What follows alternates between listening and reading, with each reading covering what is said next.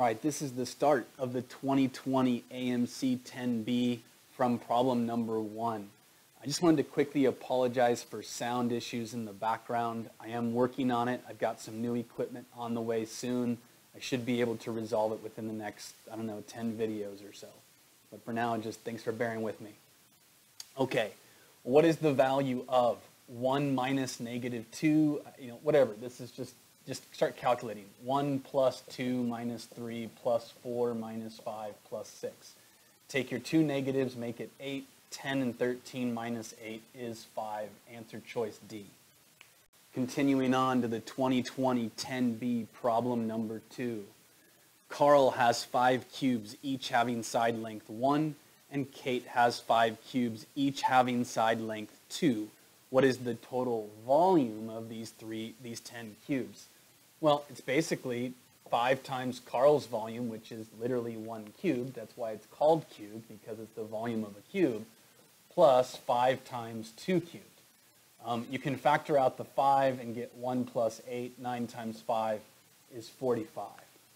On to the 2020 10B problem 3, which was also the 12B problem 3. The ratio of W to X is 4 to 3. The ratio of Y to Z is 3 to 2, and the ratio of Z to X is 1 to 6. What is the ratio of W to Y? This is a tactic I picked up from volume 1 of AOPS. If you have access to it, it's pretty great. Okay, so all we're going to do is think about W to X. I want W to Y, which means I want W in the numerator.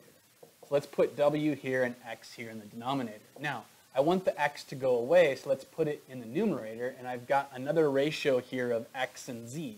I can put Z here like this, because I know Z to X or X to Z is an option. Either one, I just reverse the direction. And then I can put Y to Z, I can make it Z to Y. Now, if I cancel everything out, what's left is W to Y, which is exactly what we seek. So let's just fill these in with what they are.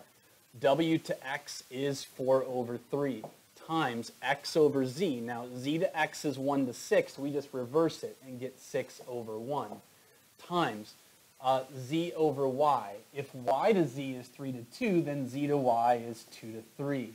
One of these 3's cancels a 6. 4 times 2 is 8 times 2 is 16 over 3. That's answer choice E, and we're on to the next one. Okay, and here we are at the 2020 10B problem 4. Also the 12B problem 4. The acute angles of a right triangle are A degrees and B degrees. Pause right there. You should know that the acute angles of a right triangle add up to 90. Write that down and continue. A is greater than B.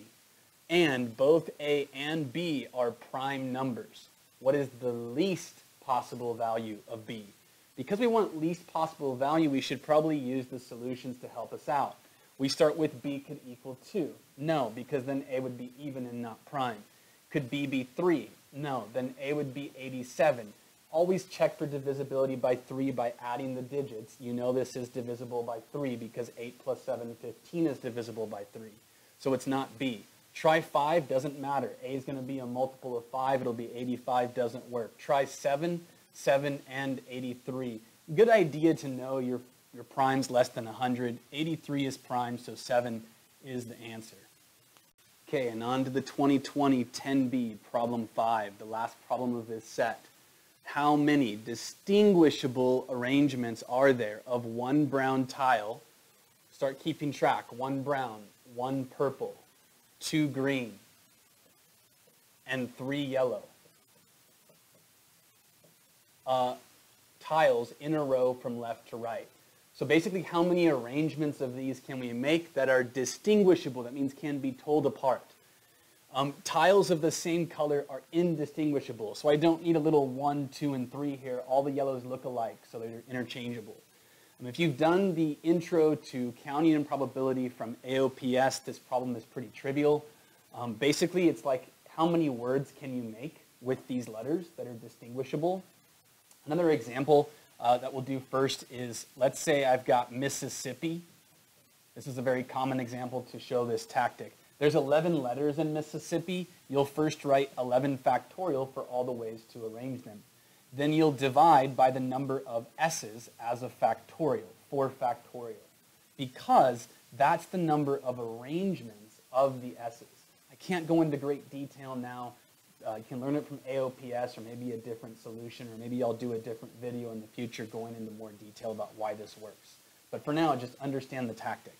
There's 1, 2, 3, 4 i's that will also be 4 factorial, and 2 p's will be 2 factorial. Basically, all duplicate letters become a factorial in the denominator. Okay, then let's advance back to our problem. We've got 1, 2, 3, 4, 5, 6, 7 tiles or letters, which is 7 factorial. 2 of them are green, that's 2 factorial. 3 are yellow, that's 3 factorial. Get to calculating. This is 7 times 6 times 5 times 4 times 3 times 2. What am I doing? Whatever, times 3 factorial over 2. The 3 factorials can cancel. And then the 2 can go into, I don't care, the 6, let's say, and make a 3. You'll get 21 times 20, which happens to be a seemingly favorite number of test makers, because I've seen it on about 6 tests, 420.